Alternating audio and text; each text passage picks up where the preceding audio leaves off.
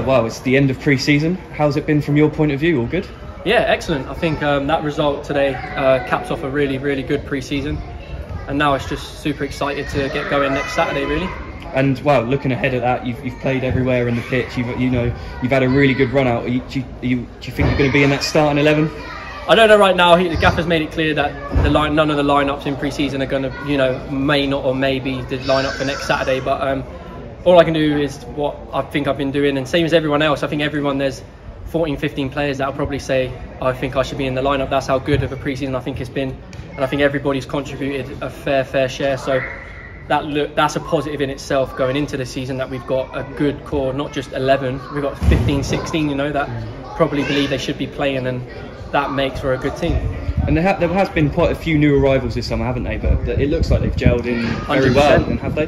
Well, I think they've made a difference, not just gelled in. I think, the signings have come in and made an impact. That's exactly what we want. We were talking about it just not long ago. There isn't actually many of us from last season. It's probably more new faces than current from last season. But yeah, it's been really good. Everyone gels, everyone gets on, and we were actually saying that a minute ago as well. It's a good group at the minute, and long may it continue, and hopefully the success shows in the season as well. Look, as I said earlier, we have seen you play quite a lot. What do you see as where you really want to be on next Saturday starting? I think so far this pre-season, my best position's been in midfield, linking up play, bravery to get on the ball. This gaffer fills me with a lot of confidence. We've got centre-backs that want to pass the ball into midfield, which for me, I'm a touches kind of player. I need to feel the ball to get into the game.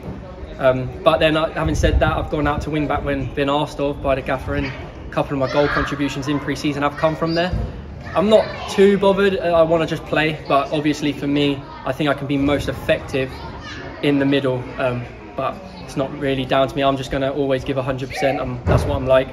Wherever I'm put, I will give everything I can for all the shot, wherever it may be on the pitch. And talk us through that new playing style we're kind of now seeing, because it's brought up a lot of really exciting moves and really good phases of players. Is that something that is a testament to kind of the gelling of the group?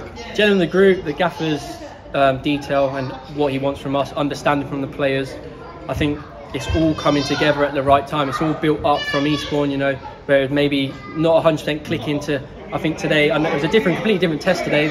They're a big physical side, and if we can compete with them the way we had to deal with today and play good football, I think it shows. Some of the best attacks today came through us. We looked like we could have had 3 or 4 goals with good passing and movement. You know what I mean?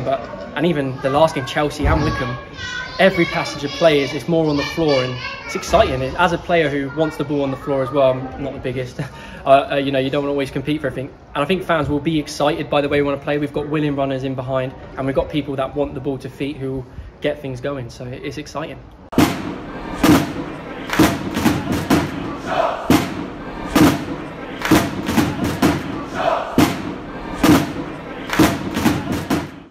Click here for all the latest match highlights, and click here to subscribe. Are you in with a shot? Look below for more information.